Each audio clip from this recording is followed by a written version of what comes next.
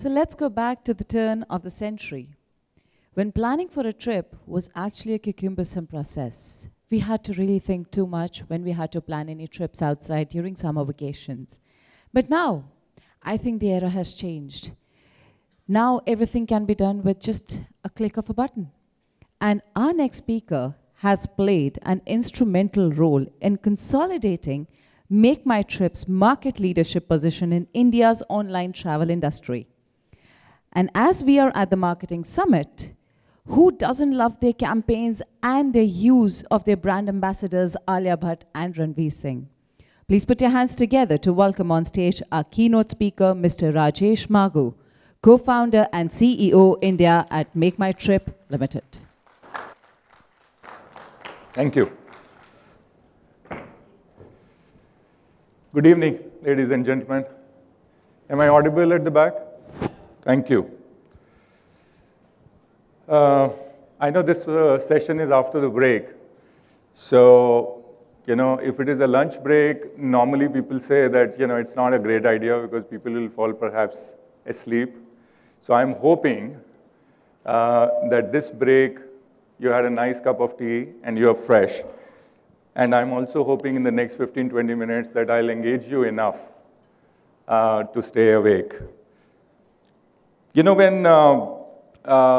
When I was invited for this talk, I was given the topic, marketing is a combination of art and science. And I said, I was thinking about it, and I said, okay, what should I talk about marketing, a combination of art and science, to this audience, probably, experts in this field, and would probably know more than me in this subject, right? So I said, let's think about something else. Let's think about, let me see, how my own experience in MakeMyTrip has evolved, and what are the kind of challenges, the opportunities, the evolution that we saw in the marketing space. And then I suddenly came up with this theme, which I'm going to share it with you in the next 15, 20 minutes, was something called disruption.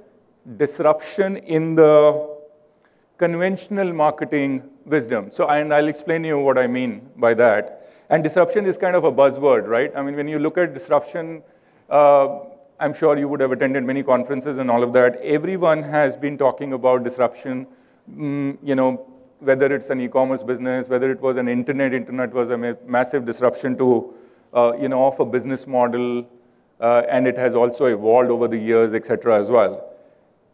I can assure you, and I'm sure, as we go through this session, you would probably relate with this, that marketing as a function, marketing as, very important lever for the business has also evolved and actually in many ways got disrupted. So I thought it'll be interesting because it'll probably be talking about, our own experience and evolution, and it'll be like a storytelling kind of a thing which will be perhaps more interesting rather than just trying to, be very copybook about what do I mean by art and what do I mean by science in marketing. So that's how I thought. Let's hope, you find it interesting. So just to give you a little bit of a background. When we started way back in 2000, in fact, I just met someone who reminded me of our first office in Okla, phase 1, very modest office, C79 phase 1 there. It was about 19 years. So it's almost like 2 decades. And for the first 5 years, we did not take off as a model. And therefore, if I take my mind back and whatever were the marketing-related techniques that we used to use at that point in time and what we use it today, there is a massive, massive evolution and massive, massive difference that I see. And I'll, with the topic, I will walk you through, some of those. But let me just start by saying what's happening today. So the first disruption that I see today, if you look around, you just, get up in the morning, everyone has got a smartphone here. Every alternative 5 minutes, you would get a push notification. And what does that push notification say? What does that say? It only talks about cashback offer. It only talks about discounts. It only talks about deals. It only talks about promotions. And a different kind of promotions and different kind of offers. If you try and link back with the business strategy and specifically on marketing side, you would realize this is the kind of stuff that you would see, that it's only discounts. And what does this mean? What are we trying to do out here when we are trying to look at business, look at marketing levers? Good old days, the conventional marketing techniques everyone knows. Everyone used to be focused on how do we build the brand per se? Do we realize that that kind of a conventional wisdom is kind of got lost somewhere? I certainly do. I think it has evolved into a massive, different modern techniques today, if I may call them. And I think in the first area that has, over the last about, I would say 5 years, if not 10 years, this phenomena of focusing on acquiring customers. At the end of the day, what do? When you build a brand, you're obviously trying to, at the end of the day, get customers to your platform, to your shop, to your business. That's what you do, right, at the end of the day. So it's obviously a customer acquisition kind of strategy on your mind when you're trying to go out and do an ATL tomorrow, go out and do any kind of an advertisement tomorrow. Historically, today, most of the businesses, just look around, and I know some of those numbers very, a little bit more in detail, of course, for our own business, but also, I had the opportunity to be associated with Flipkart for many years, so I have a lot of insights on that as well. And if I look around, and and what I see around, and I'm sure you see that, a lot of the focus today for all the marketing experts is today going into just transaction acquisition, if I may call it. And the focus is not necessarily, and I don't blame them because that's the business goal that is kind of defined for people, and what's the business goal? And we do it day in and day out at our brands as well. And the business goal is that, it starts with visitors and it ends with transactions. And somewhere, you would probably realize the focus has gone away from customers per se. Very few people, when you get into this discounts and then you go into, aggressive offers, and there are all kinds of offers. Look at all these brands, including, by the way, our own brand, whether it is a form of, a game, or it's an auction, or it's a billion day, or it is something else, or we have like an app fest, which we keep doing on MakeMyTrip, or if you really see, big brands even globally, Alibaba, and so you see most of the brands in China, by the way, have this strategy today. I don't think there is a lot of strategy that is behind to kind of build the brand. At the end of the day, they try to build the brand, at least in the e-commerce space, more through acquiring customers. And there's only one company from the West that I've seen, not many companies, by the way, from the West, that has actually got into, I very famously call, at least at our office, this drug, addicted to this particular drug called discounts. It's only Amazon.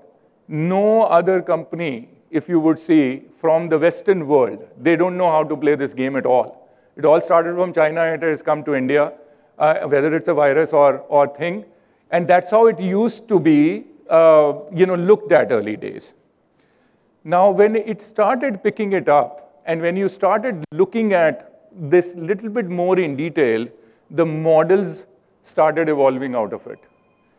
I kid you not, I give you two comparisons. When we built our air business back in the days 2006 to 2010, we built it on the back of completely conventional marketing.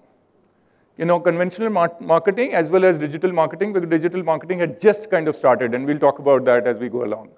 But largely it was, of course, you will give the price offers, etc., but what you would not do, that you would go negative unit economics. You would not do that, if I'm earning, let's say my margin is 10 rupees or 20 rupees, I would sell it for 25 rupees, which means I give all the margin away.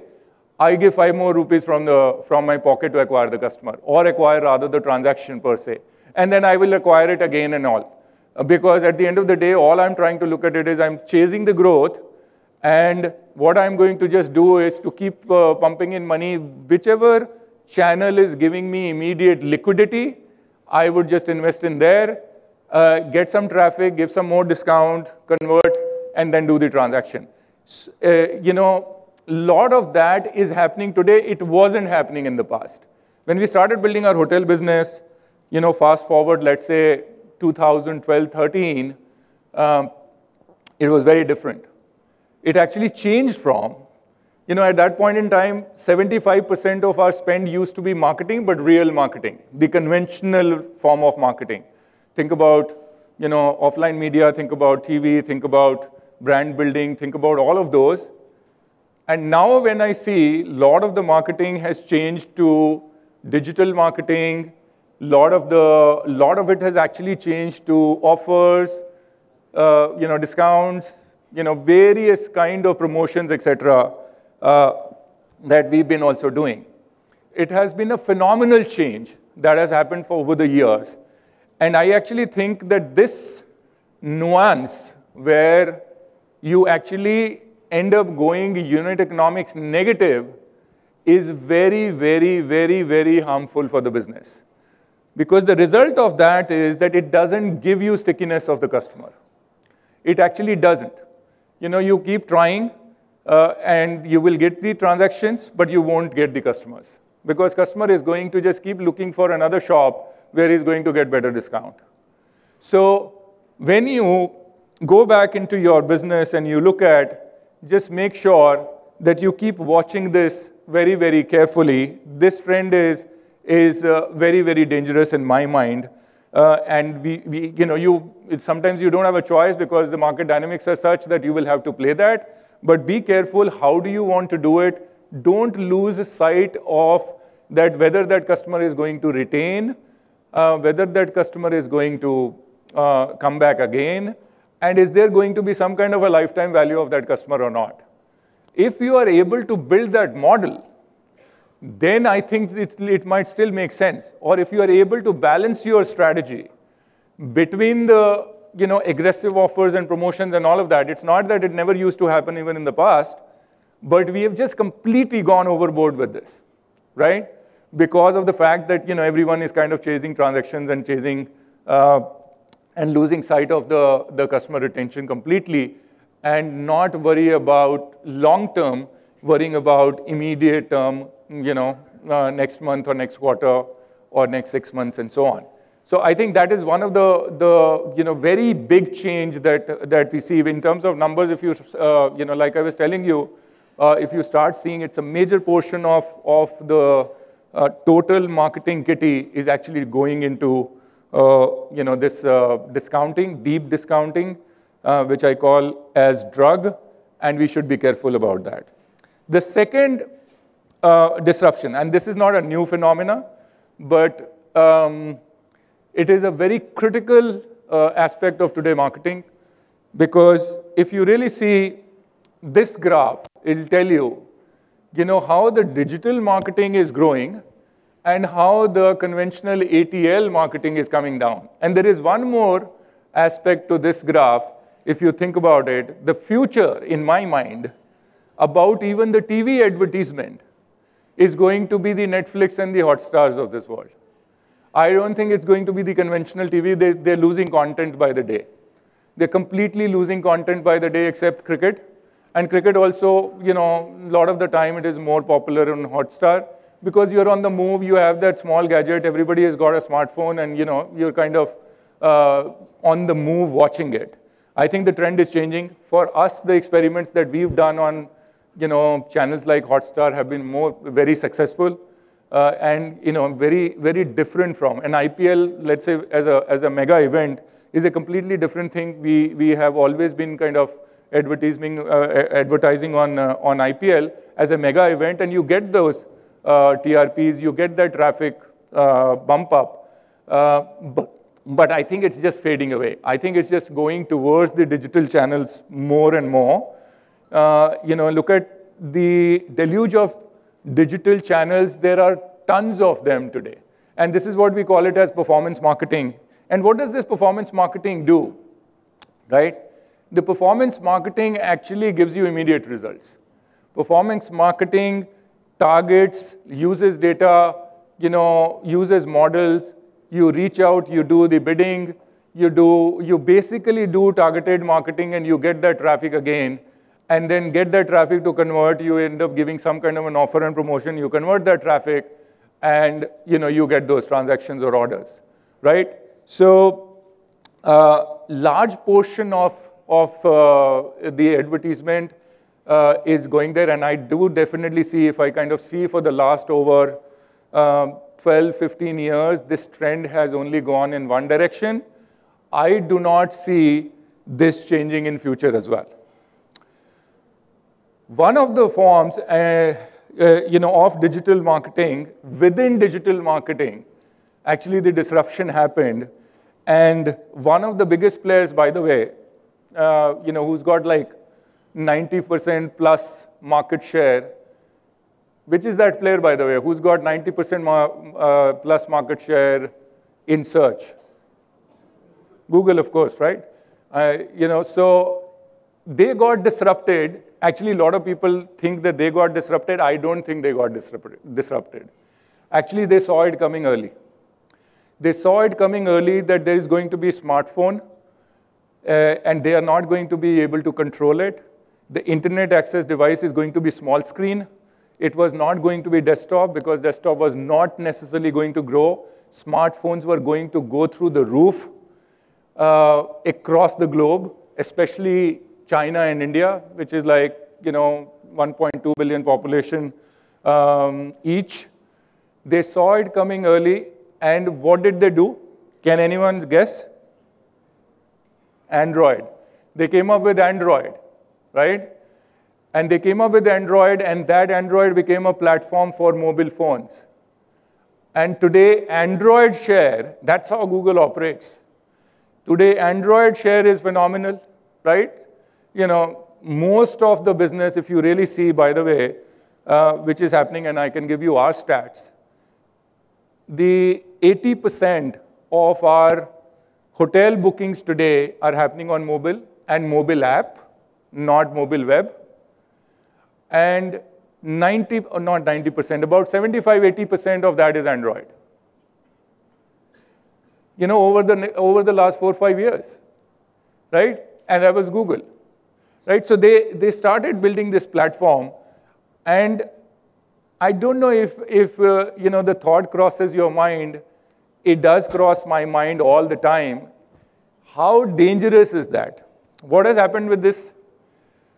You were dependent on Google on one platform. Now you are super dependent on Google on another platform. And tomorrow, if they decide to do something to Android, what will happen? Nothing. Your business gets disrupted. Get used to it, because that's technology for you. You can't do anything more. And guess what? What's happening? I'm sure some of you would be knowing right now that now from mobile app, slowly and gradually, the narrative is building towards mobile web. Right? That is what is happening right now. If you go on Google today, I don't think there's any rocket science, by the way. People have the device. Device is smartphone, which is mobile phone. They have to either open the app or they have to open the browser.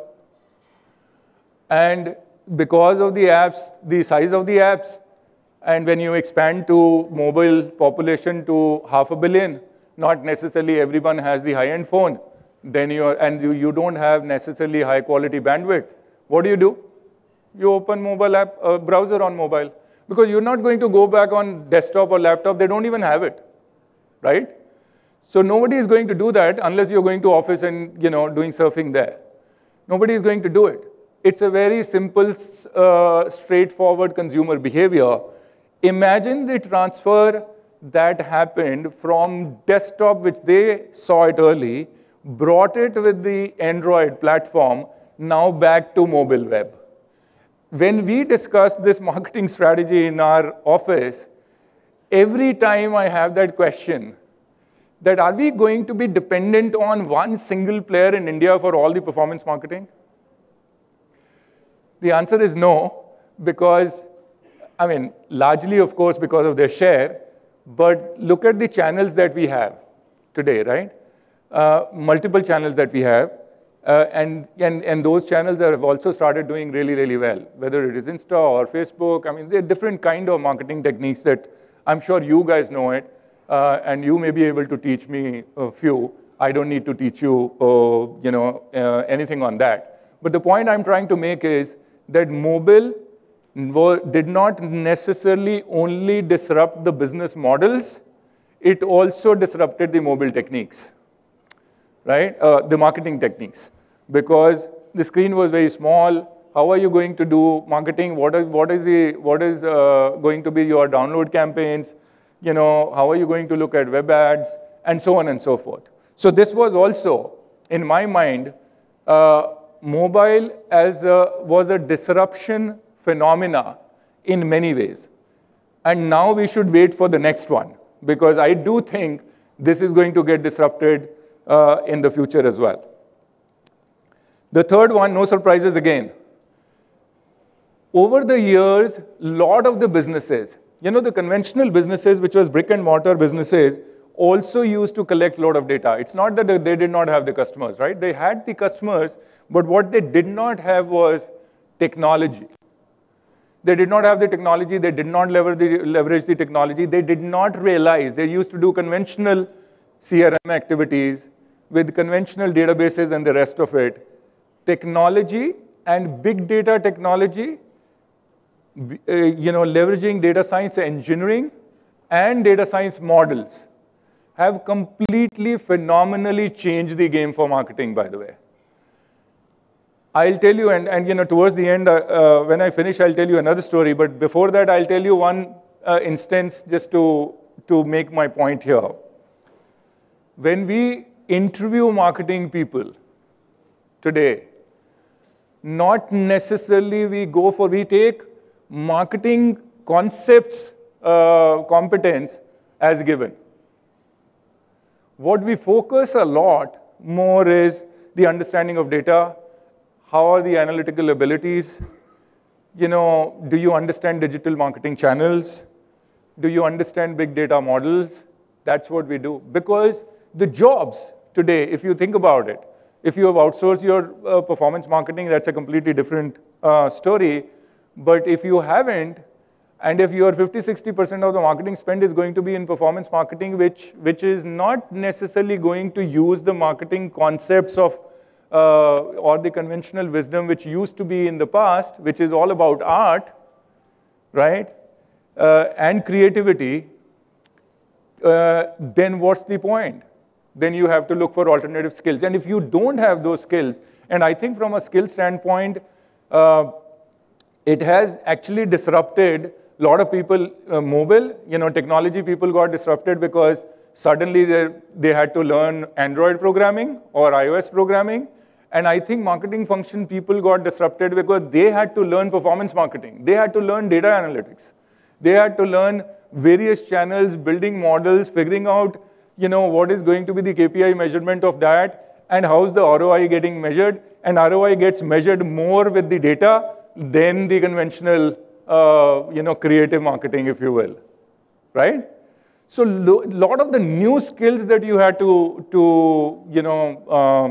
learn before you became expert and you get used to, or you could adapt to the new way of doing marketing. Because the focus is fundamentally going to be customer acquisition. There is so much of noise on the digital channels. If you don't participate, then you're going to lose it, right? And of course, it's very expensive. And I'm not going into economics. Maybe we'll leave it to the questions. Some interesting questions might happen because it's easier said than done. But right now, I'm just staying focused on what I believe that how marketing has evolved over the years more in a disruptive fashion. This is a little bit of a complicated picture, but essentially what it is trying to do is essentially leveraging data to acquire, to retain, and to grow. You do all kinds of models, by the way. And I'm telling you, marketing folks today in our office use data science team to build their models, and then automatically that gets connected to, on the funnel, doing pricing and stuff like that.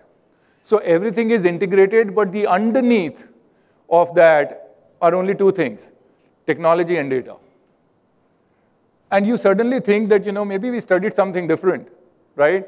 In fact, I was, on the first topic that I was making, on the deep discounting, I have been saying this, and I will not be surprised that it will go into the management books, the new way of building lifetime value, case study in terms of building lifetime value by focusing more on promotion than offers and not doing anything else. There are already people who are trying to make business case that, listen, you give me 100,000 rupees, and if I spend more on customer directly, my immediate ROI is much more than that I do it through any other way of marketing. They're already doing it. They're already building it. They're trying to see also expanding and see lifetime value. Why go far? We are doing it between our two brands. MakeMyTrip is very old, established consumer brand. That's how we build the brand. Absolutely the conventional way. And then, of course, when you're in a technology business, you can't do digital marketing. So we evolved along with the way marketing techniques evolved. But when we got merged with GoIbibo, about 2 years ago, a little over 2 years ago, we inherited two more brands. One GoIbibo and one Redbus. Redbus was established consumer brand like MakeMyTrip. The top of the mind recall, the direct traffic was phenomenal, repeat rates were phenomenal, and so on and so forth. When it came to GoIbibo, it was a completely different brand insights that we got from a consumer insight standpoint. And what we tried doing, we saying, listen, maybe this is not the right way of doing it. Let us experiment and see whatever we know, how we have built brands in the past. Why don't we just go and do the same thing? We failed miserably. We failed absolutely miserably because that is now not that platform was built. And we tried again, same with Bollywood celebrity, the best of the Bollywood celebrity, etc. Didn't work. And then we were very quickly forced back to see, okay, what is that we need to do differently? And it turned out that all of those consumers on that platform were coming through various different features, whether they were, the referral programs, whether there was two-sided network that was built by giving a lot of the promotions and the offers. And when you do the math, the amount of money that was being spent on that, on the face of it, it would look like, listen, you're just playing with cash. But, just taking the negative unit economics aside, which we fixed it started making sense. Because, you try and change the technique, it didn't work. And it was working for the consumers because, you have all kinds of personas and the consumers in the marketplace who are used to, I showed you all the brands that they are doing it, not that, and they're all very, very successful brands. And it started building it. So my prediction is that this whatever is happening in India and China, in terms of customer acquisition, different techniques being used by investing directly more into customers is going to go into the management books very soon. Watch it. Okay, coming back, this is again another example. Again, leveraging data. Here, basically, this diagram is trying to do the matching principle, which we do it. On one side, you will take a lot of the variables. We'll take the searches. We will take the the visits happened, you click-throughs on a particular property, click-through on a particular flight and all of that. You take the demand side variables and you take the supply side variables, you take the traffic side variables, bring them all in, and then try to match and give a personalized experience on the other side. You will be surprised. It looks like more like a product slide that, maybe the product experts would be doing it. A lot of the marketing folks do this today. It's not necessarily non-marketing folks are doing it. The CRM today, and we talked about customer relationship management, right? Conventional way of doing that was, I think it was because lack of technology and lack of ability to just compile the data very differently. It used to be a very conventional way of doing that. And this is an age-old thing. And I think it continues, and it is very, very effective. But what has changed, and again, because of technology and data, what has changed is the way you do it. It's far more personalized. It is far more, you can do cross-sell in a very effective sort of way. You have the gadgets, you can do it, and you can push it, you can do differently from a timing standpoint, because for example, if you do a return booking on MakeMyTrip platform or GoIbibo platform, and we have that data, and and we need to figure out whether if it is a return flight, then you probably need a car, and can I push you a car from an airport transfer standpoint, pick up or drop, or if it is just going to be an overnight stay, can I push you hotel, but do it in a way which is very personalized sort of way, and also leveraging the data. But what am I trying to do here?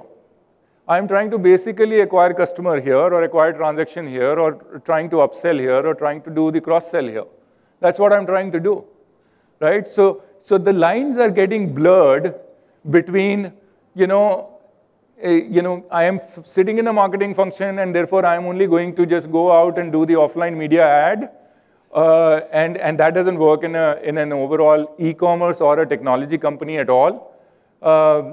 I think it is far more now transitioning into working very closely with the product folks and work to get whatever is the best thing to give it to the customer. In fact, from a budget ownership standpoint, I must tell you, we have realized that you can't have only marketing budget, and you can't have sales promotion budget, and you can't have loyalty budget. All of the budget has to be looked at together, because if you do it in silos, you don't go anywhere, because everyone kind of drives it, and then eventually when you look at the overall P&L, it goes for a toss. You look at all of it together with one person's ownership and say, this is the total budget, decide what you want to do. Objectives are only two. One, customer acquisition, two, customer retention. And then tell me, on that particular customer, which is the bucket that we use from a spend standpoint. It doesn't matter, right? And show me the overall lifetime value for that, right? I give you the example of, because of all of these, and these are the techniques that people have started learning in our office. Most of the IJPs that happen, cross-functional movements that happen from marketing to product. You people, good old days would not even dream about it. They've done their marketing techniques because they've understood the data, they've understood the funnel, they've understood consumer. They are experts on actually marketing techniques, acquisition and retention. And they start to, when they want to make a transition, they say, we will do an online product job. There are many.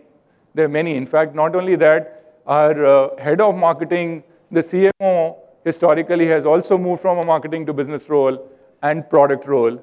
As we speak, that also is happening. Okay, so if all of this was the evolution, we spoke about discounting, we spoke about discounting in the context of acquiring customers or acquiring transactions, not customers actually, unless you do the LTV. We spoke about digital, we spoke about mobile, and we spoke about data, and we spoke about CRM. All of these have evolved over the years. So where is the conventional creative marketing then? I think there's a very small amount that is kind of left. Even there, by the way, there is it has moved and transitioned, sadly though, from what it used to be, and this is our example. MakeMyTrip, Dil To Roaming Hai was a very brand building campaign. And the other one with Alia and Ranveer was very tactical customer acquisition campaign. Of course, two celebrities, they do a good job. There was a sense of humor and so on. But which one do you think worked the most? The right side, right? So I mean, that's what is happening today. It actually, the first one, to be honest, it bombed. It didn't work at all. We thought it was beautiful. There was also Nasiruddin Shah and this beautiful lake and trying to build the brand and all that. It just didn't work. Things are changing because suddenly, and then what happens? Then because business also has to see the result, and I'm not saying it is the right thing to do. I think sometimes we are guilty of losing. We all, business people, CEOs, whatever designation that you want to call it, we are guilty of taking a very short-term view. Very, very short-term view. We try to do it because you have immediate numbers pressure, and you say, listen, this campaign did not work. It was supposed to give me X number of shoppers, et cetera, et cetera. It did not happen. So let's move to another technique. I don't think you should make that mistake. I think you should make sure that you strike a balance. Similarly, you see some of the other ads, Airtel versus Jio, close friends, Har Friend Zaruri Hai was a beautiful campaign. Look what happened with Jio. You got completely disrupted. Completely disrupted, right? And, and that was like, and one can turn around and say that it was aggressive pricing. Part of it is true, right? But part of it is very aggressive land grab kind of guerrilla marketing in my view, right? And that's very important. And I met Gopal. Gopal, at some level, is a friend the other day. And we were talking about it. And he was giving the whole background and story. And not a lot many people know. In fact, they have been able to, in this whole noise, been able to actually hold on to their high quality, high ARPU customers. What has got disrupted is the people who were deal conscious. They moved. And that's what is happening, but that's like a big chunk. So there's a challenge with you. The growth comes from that.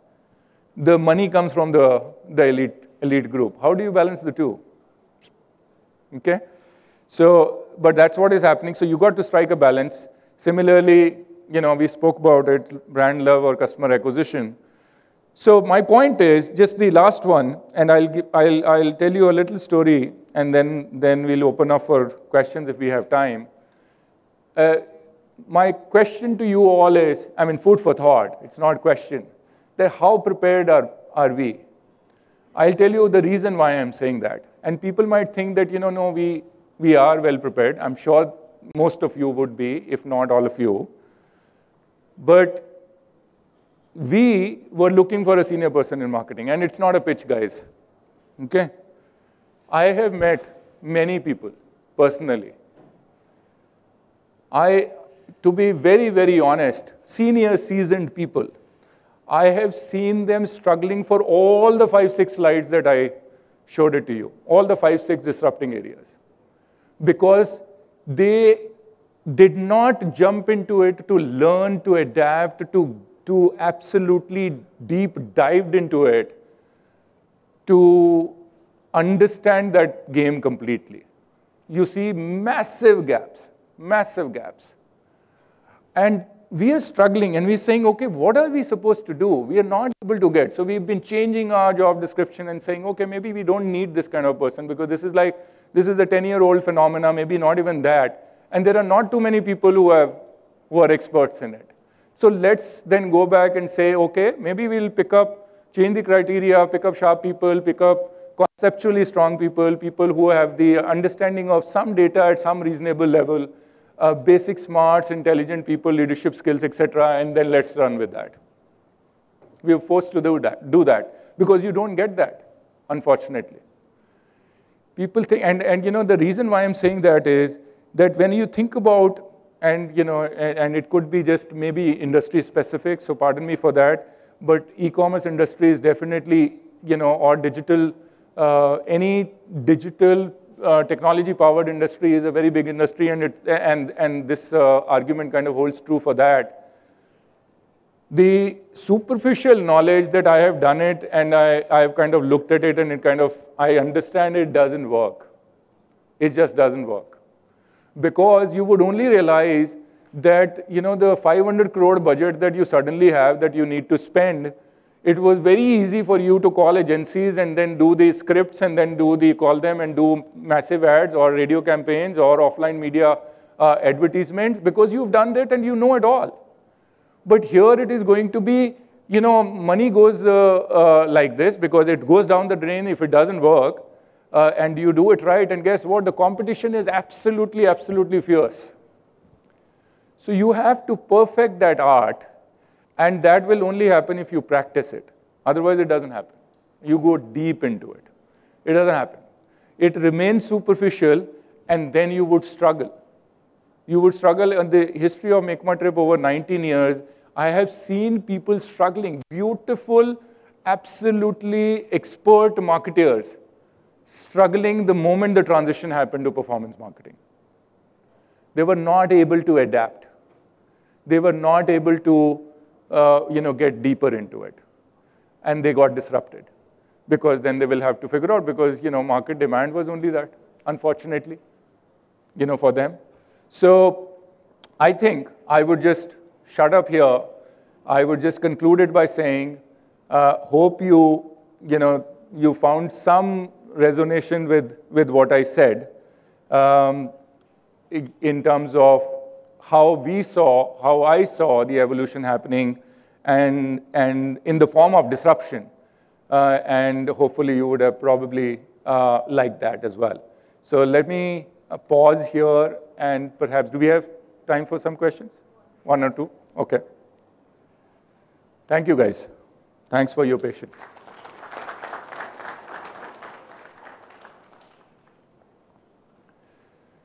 Yes, good.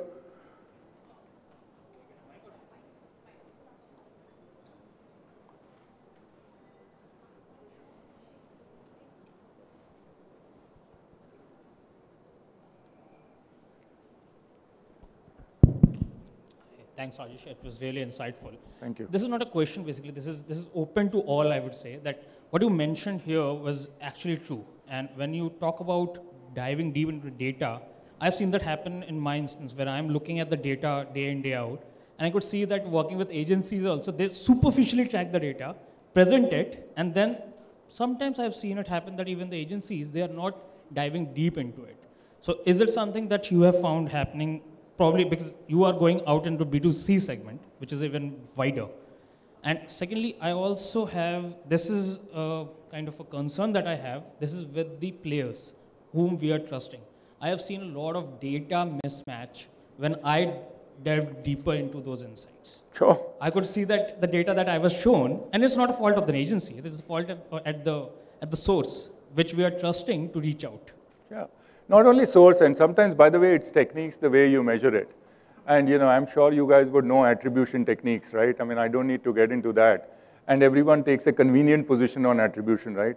At the end of the day, when I kind of look at it and I say, listen, okay, you say this much of, this percentage of traffic is coming direct, but then if that is true and organic traffic, for example, we are getting some 75%, either through SEO or direct, which is like typing MakeMyTrip or brand MakeMyTrip or the variant, then why are we spending this kind of a money?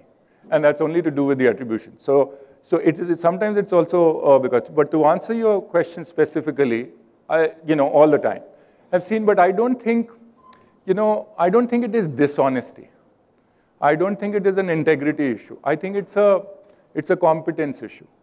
Because if you don't have those skills, and by the way, these skills are very, very deep skills that you need, and sometimes you have to be an engineer to learn it, right? If you're talking about data science, modeling, then you have to get deeper into it, right? So it's a question of, and I personally believe nothing is rocket science. You can get into it and you will understand it if you go first principle. So I think it's about the capability building. Unfortunately, we have not invested into that. And some of the agencies who claim that they can do it, and maybe they are able to do the superficial job because they're just focusing on quantity. I remember good old days, desktop days. You give the budget to the marketing person and you say, okay, we need to get traffic growth going. There will be hockey stick growth, like in 1 week. And when you go next level, the traffic will be coming from songs PK, the traffic will be coming from some of the other side, if you would recall, right? Because the quality focus will not be there, because all that what you need to do is to focus on vanity metric. But we promote that kind of a culture. That's saying, listen, I don't care, I just want too many people coming on my platform. So what you need to do fundamentally, actually 2 things. One, figure out whether the capability exists or not. And if you don't have that outsourced agency who has the capability, then build it in-house. From our point of view, we've never outsourced this, by the way, because we can't do it. There's so much of data that we have. It's our own data. It's IP. And you invest behind that IP. You absolutely keep fine-tuning that. It takes a lot. It takes years to perfect that. It doesn't happen overnight, right? And agencies will not invest that kind of deep money, and therefore that will happen, right? So that's one. And the second one is just define the goals properly. Do not focus completely on quantity. Somewhere you got to see the quality KPI as well. Because if you don't see quality KPI, you're going to get crap. Sorry, but that's what will happen. Yeah. Good evening. Good Thanks evening. for your insights today. I would take your attention to 2008, where I had first time interacted with you. You would not remember, of course. I was with Dun & Bradstreet, and that was the first time MakeMyTrip undertook a market analytics project, next logical purchase and purchase cycles, etc. And from there till 2019, the world has really changed around, early days of analytics. So my question to you is that, what is it that MakeMyTrip is doing to disrupt the entire travel aggregation industry, specifically in the wake of borderless world of travel aggregation, and we also have onslaught from international players with deep pockets like Booking.com, etc. So just a couple of things that you would want to share with us today. Yeah, sure. No, it's a great question, by the way, and I do faintly remember. Actually, there are many things, but I'll tell you, this overall intermediary platform business, just by definition and design, right? Because it's out there. It's B2C, right? Whatever you would do will be out there, will get copied. Smart guy will copy in like 1 week. Not so smart guy will copy in 3 weeks. So the game here, the first point you need to keep in mind, the holy grail is that you got to constantly innovate at speed and consistently. You stop that, for a quarter you are disrupted, right? The underneath framework that you should use is the customer experience. What is that we are trying to do? Whether it's a small feature here, or you're trying to just completely change the UI, you change the design for that, or you actually try to make it extremely convenient funnel experience, or even post-sales experience, in-trip experience, and so on and so forth. At the back end, I mean, it looks very fancy and modern on the face of it. Back end, lot of effort that goes behind it. So the holy grail is look at overall end-to-end and focus on customer experience, continuously keep improving it. Do not stop. If you stop, you're dead, right? You'll get disrupted because you're out there. There's no IP here. So it's an execution game, right? Continuously keep doing it. Build the brand on the back of experience. Don't build the brand. Don't build the brand on spending only marketing dollars. It does not happen, right? Over the period of time, first click or attribution or last click attribution, if MakeMyTrip has organic traffic about 75%, and if I make super conservative in terms of attribution, it will be probably 55, 60%. It doesn't happen just like that. It takes a lot. It doesn't happen because we are giving advertisement top of the mind recall and then they'll come. No, it doesn't happen like that. It happens because the customers have traveled with you, booked with you, experienced with you. I'll give you a very good example. and I heard it in one of the panel discussion, with our partner who was, Lemon Tree founder. And we were together, and, we have love and hate kind of a relationship, if you will. And he started, and I was just talking about it. Somebody talked about customer experience, loyalty, and so on.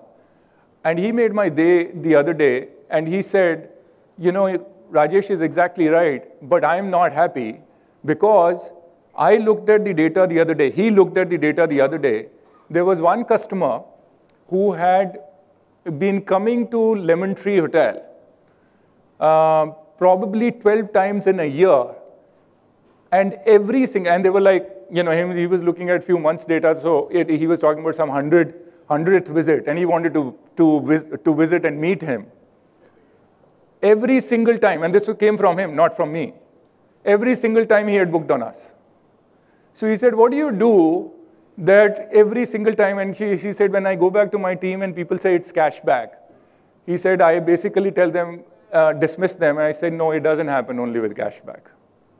Because 100 times, if somebody is coming, you got to build an experience. It doesn't happen only with promotion, offer, cashback, and all of that. It doesn't happen. You take one experience. And by the way, by no stretch of imagination, I'm saying that we are like gold standard on servicing. It doesn't happen. It's a very tough business. Today, as we speak, we are struggling because something happened to Jet. Call center was flooded and so on. But the intent, every time that you deal with this crisis and intent with the customer and the way you deal with it makes all the difference. So it's about execution. It's about focus on customer experience. It's about your local industry knowledge, local country knowledge, and all of that. And last but not the least, don't get paranoid about, watch the competition absolutely minutely, but don't get paranoid. Strategy, you have to have your own. Sorry, long answer. Okay, that's it, I guess. Thank you so much, sir. Thank Can you. we have a huge round of applause for him, please?